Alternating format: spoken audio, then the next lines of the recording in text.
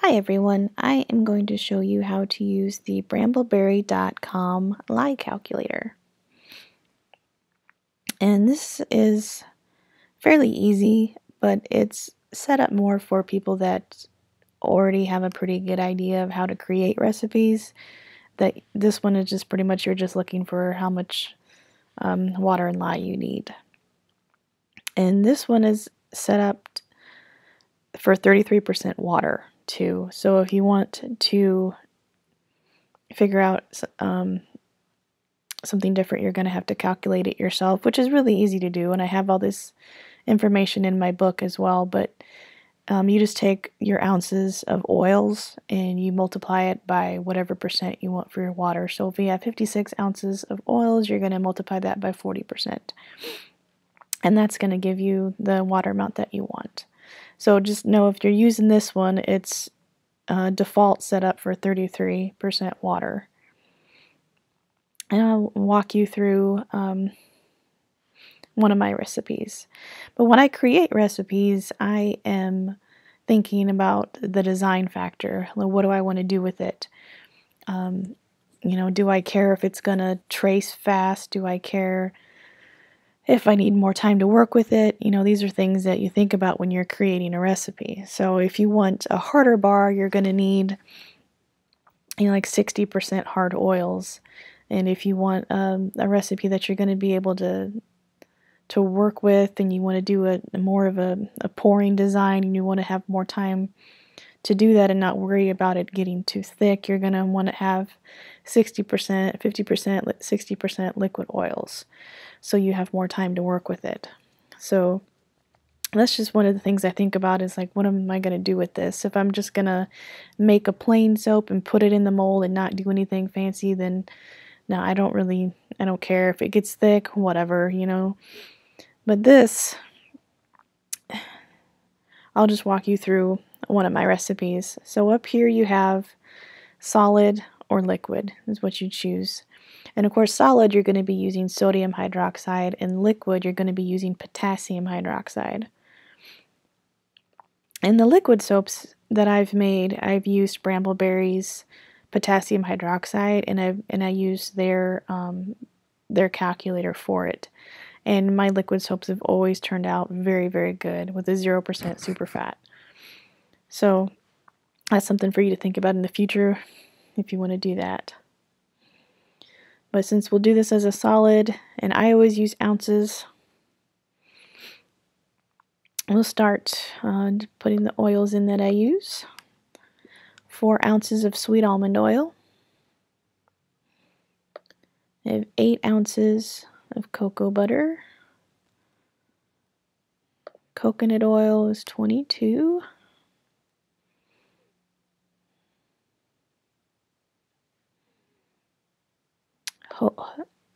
Jojoba oil is at 2.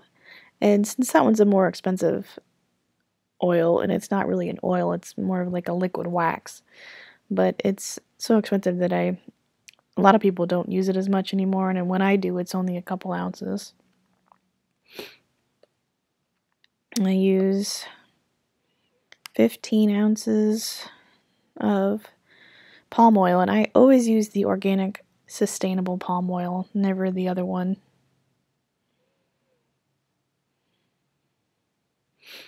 And the shea butter and the cocoa butter that I use are not the refined ones. The cocoa butter I use is the one that smells like chocolate, and the shea butter one has a little bit of a nutty smell, and I'm okay with that. But some people like to use the refined one that doesn't smell, and it's more white, and it's almost kind of chalky. But I really like the unrefined shea butter. So there's 10 ounces of that.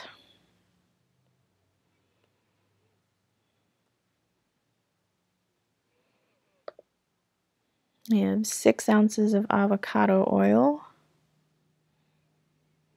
And then 45 ounces of olive oil. Right? And once you get all your oils in, you're going to come down here and pick your super fat. And I normally super fat at 5%, unless I'm doing something different like a milk soap or a a recipe that's mostly coconut oil, because then I'm going to seriously up my super fat for the coconut oil. If I'm going to do a milk soap, then I'm going to drop my super fat to about 3% to, you know, because of the extra fat in the milk, you don't need to have such a high super fat. So for this one, we're going to put it at 5. And all you got to do is hit calculate. And then your recipe pops up. And you have make sure you have everything entered correctly that you wanted, and then it gives you the percentage in the recipe. And then it tells you how much lye you're going to need. And then the ounces of liquid that it recommends. And this, remember, is at 33%. So if you want anything different, you're going to have to recalculate that yourself. And then if you need to resize it at all, you can change it here and then just click resize the batch. And then you can give your recipe a title and write any notes that you want. And then print it. I totally recommend printing and keeping your recipes in a binder. If you have the Brambleberry soap app, or if you're doing this online, you need to have a backup. You need to have your recipes backed up, because phones can get lost, they can get stolen, they can break. You know, something can happen to it, and your hard drive will fail. It's not a question of if it will, it's when it will. So you need to make sure everything is backed up. If you're doing anything on your computer, make sure it's backed up. Backed up to the cloud, backed up to a external source, something. Make sure that you have your recipes on hard copy so that you don't have to worry about losing them, because so many people I've seen post in the soap groups on Facebook that they've lost all their recipes because their computer crashed. So make sure that does not happen to you. Alright, well, that's the Brambleberry calculator.